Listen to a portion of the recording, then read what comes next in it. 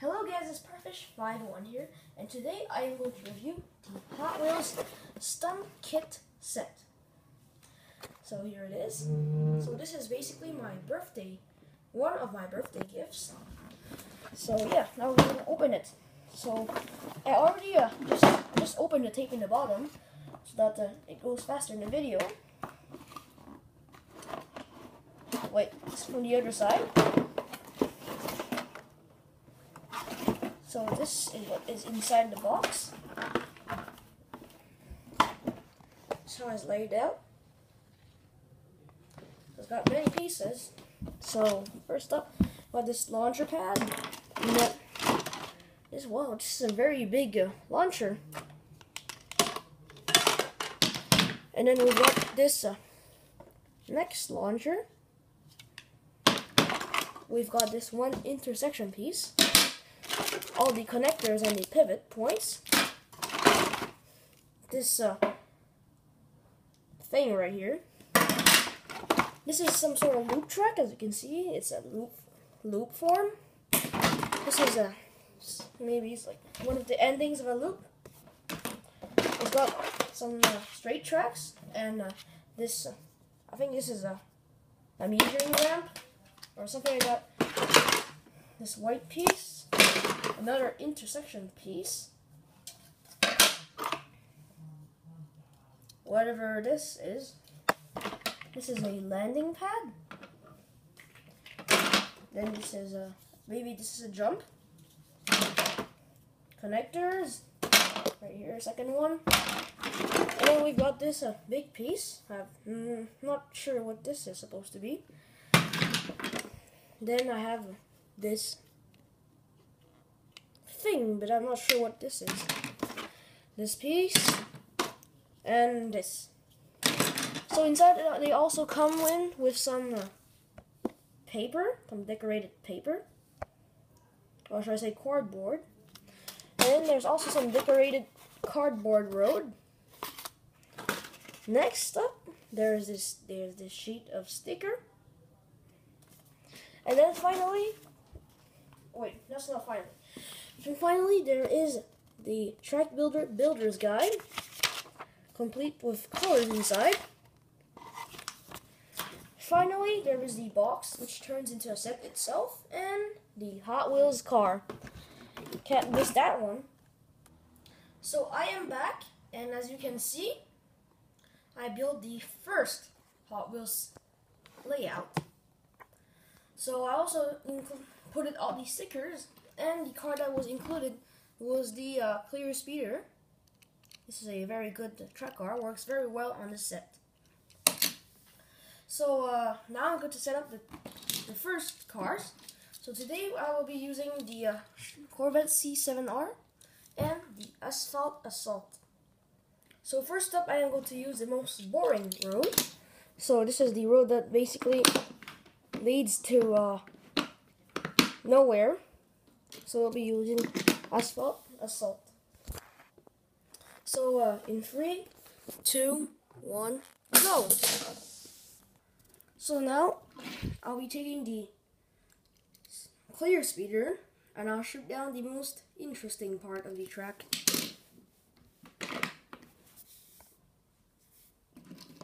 So here's the car. So this will be launching in 3, 2, 1, go! So now let's take a more precise angle of what the action is happening. So 3, 2, 1, go! So as you can see, mainly this track is about measuring how high your jump is. So getting the stick out is very easy, but putting it in makes a lot of clicking sound. So yes, this is about it for the first track layout. So now let's go to the second one. So I am back here with the second layout. So this second layout is named the Crisscross Stunt, which is the level 2. So for this one, I'll first be using one car, which will be the clear speeder, the car included in the set. I think that this car works really well. So I'm glad they included this model. So yeah, got the launcher ready. So yeah. So in 3, 2, 1, go. Now let's try this for a second time. In 3, 2, 1, go.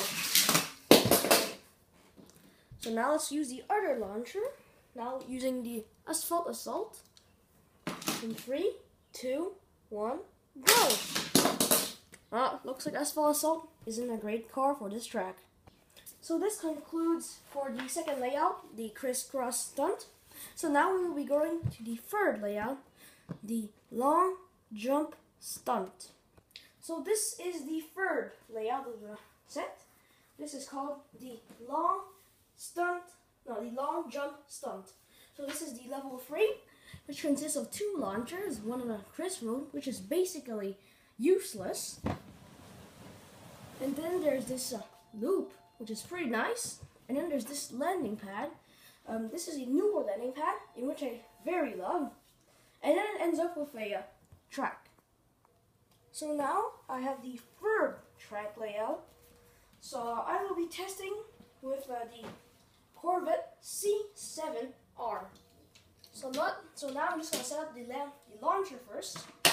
And by the way, if you hear a phone sound, please just ignore it.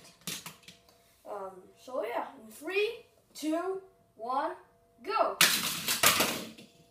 So as you can see, this one failed because the jump was too long. Actually, in fact, that was the minimal distance. So that means the Corvette C7R has totally failed. So now I am going to get the clear speeder. So now let's see if it works better. So in 3, 2, 1, go! So that worked pretty nicely. Now I'm going to use the Asphalt Assault, yeah. So I just hope this one works.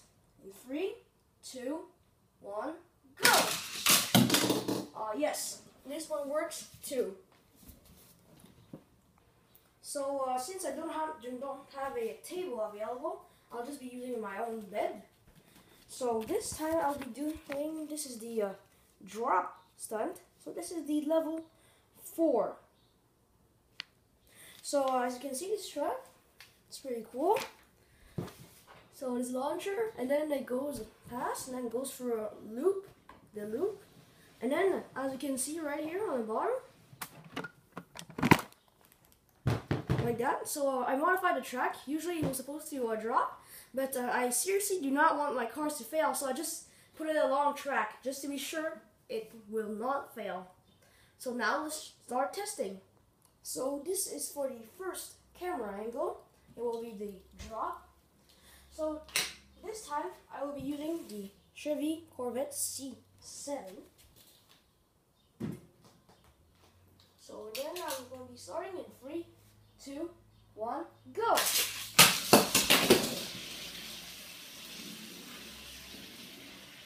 So as you can see, that was very successful.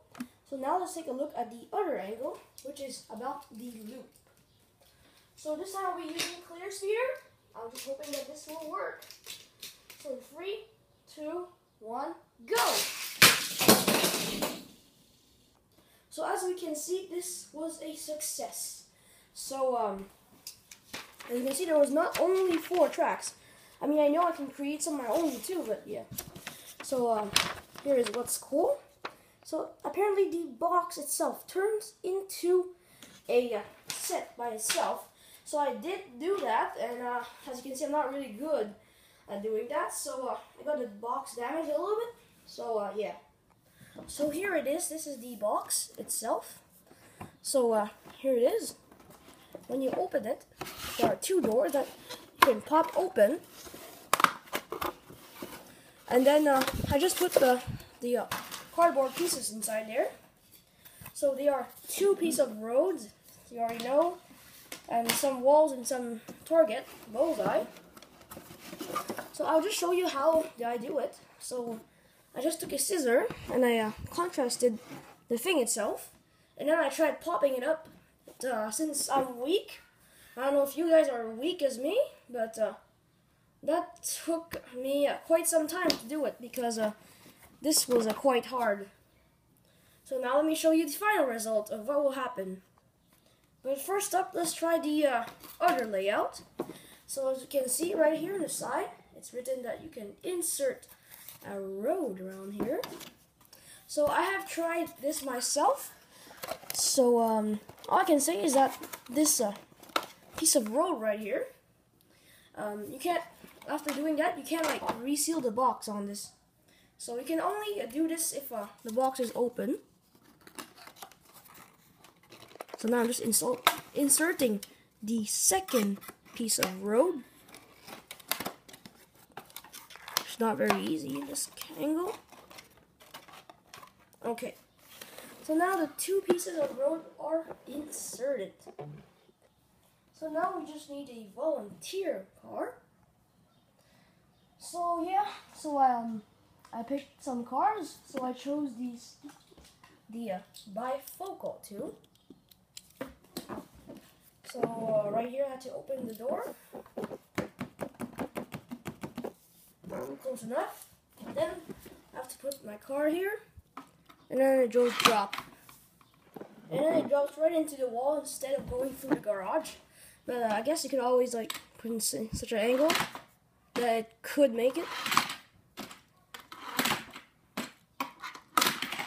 Oh, the road itself fell down. Well, let's try the other road. If it doesn't work, then I'll just leave it like that. Because I don't have it all day long. Well, that was close enough because the door was not open. It was not fully open. So now let's take a look at the main thing that you probably wanted to see. So I'll just pop everything back on and be right back.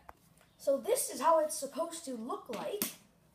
So it's got a ramp and then a fire pit hole. So as you can see, there are some tabs right here. And they are made to insert your Hot Wheels track inside, which is, I think, is a really nice touch. As you can see a ramp right here, and then you see two slots right here that you were supposed to pop off. So those two slots, you can put either the bullseye right here, or you can put the wall like that.